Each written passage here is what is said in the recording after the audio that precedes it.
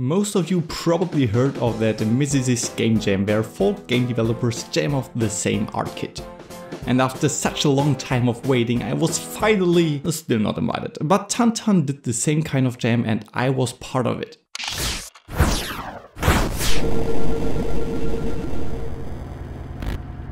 For those of you who have no idea what I'm talking about, we got an art kit and had 72 hours time to make a game with it. This took place a few weeks ago, but coincidentally TanTan chose the same art pack that is now the art pack for the official public Mrs. Jam. So hibbity hobbity, my game is now also a submission for that jam.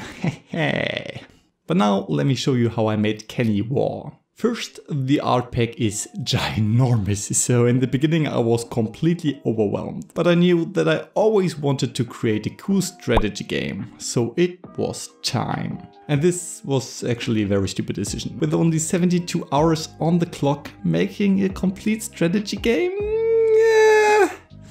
But once I started, there was no way back.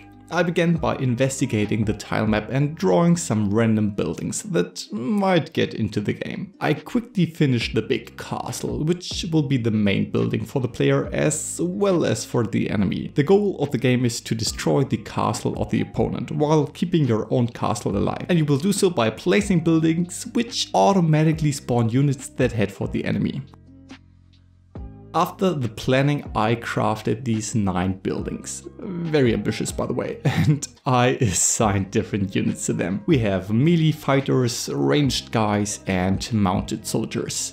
So there are 3 different types of buildings and units, and each building is upgradable 2 times to improve the unit it's producing. And with those buildings done, I quickly made them placeable. The problem, you could place them wherever you want, so I created a grid-based placement restriction. The grid have to touch another grid, but no other building to allow build placement.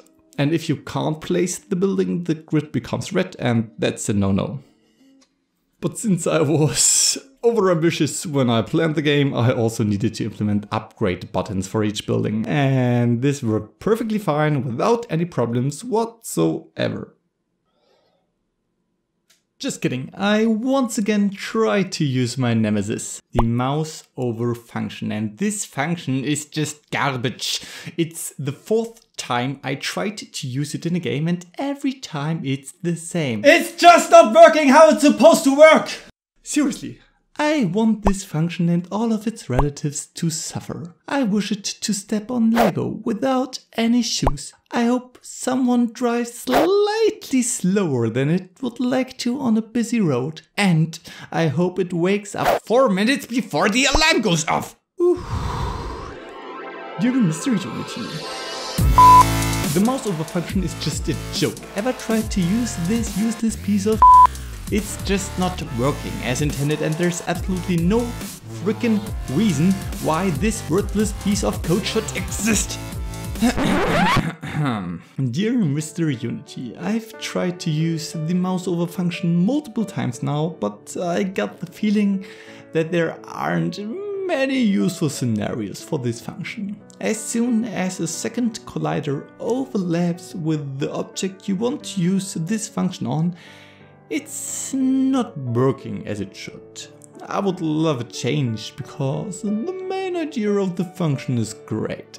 By the way, follow me on Twitter to sign this petition and to see the stuff I'm working on before anyone else does. Where was I? I managed to make the upgrade button working and finally was able to craft a great city. But endlessly building would probably be a little bit boring, so I needed to implement some sort of money. And therefore, I got this 10th building, which I call the money house. You see this little coin effect? That's how money gets generated. One game design problem I had to tackle was inflation. When the money house always costs $5 to build, you can very fast grow your income in an exponential way.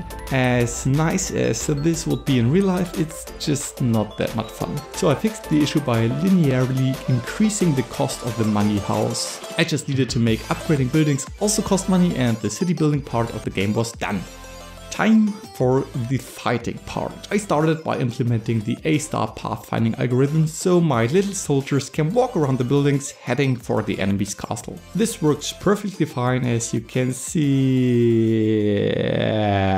But once I remove friction on the buildings, even high numbers of soldiers don't get stuck.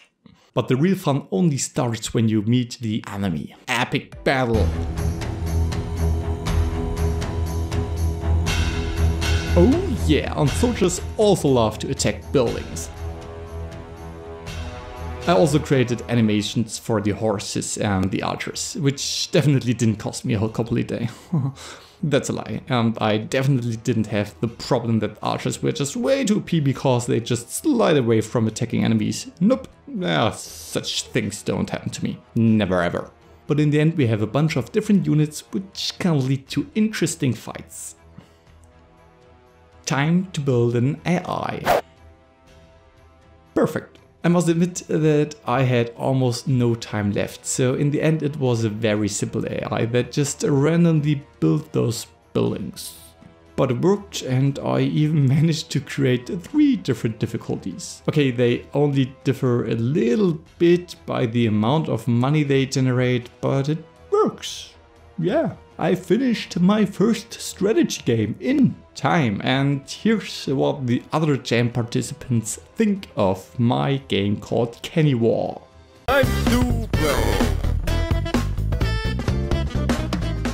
Alright, now we have Yannick's, I think, tower defense game. I don't know much about it. I'll probably start on easy because I don't know what I'm doing. Oh, epic music. Here they come. Yes. Hey, he's copying my strategy. Are these generating me money? Oh yeah, I think it automatically does. Okay, upgrade. Boom! Oh, will that spawn new enemies? He has a spear. Does this... the guy's a spear? No!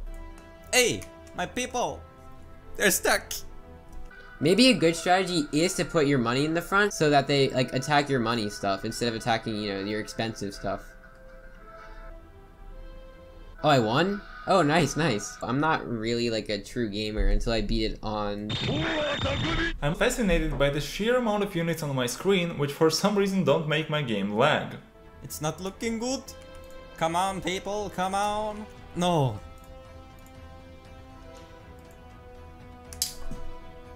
What?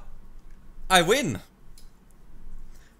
His defenses was probably not so good on the upper side. I didn't even notice I was winning. I love that it is crystal clear where you can place your buildings, what they will do, also who your enemies are, and well, how to win. But my favorite part about this game is how you implemented building upgrades. You made good use of an art pack, and you just made buildings taller, and they look awesome. For 72 hours, like having a whole tower defense game is pretty impressive.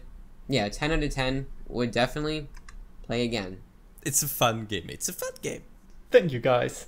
Now that the jam was done, I just made some small changes. I improved the AI, added some particle effects, a little bit of post-processing, and here is my final game.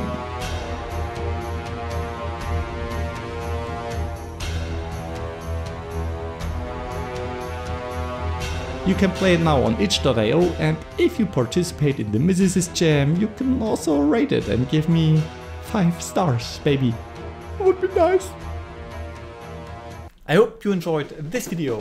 A big thank you to TanTan, who created this awesome jam. Please go to his channel and subscribe to him, because he makes awesome videos like this one, which is the video for this jam, and it's really neat. You should watch it. Or you should watch this video if you haven't seen this, because this is the video for the game I made for Brecky's jam.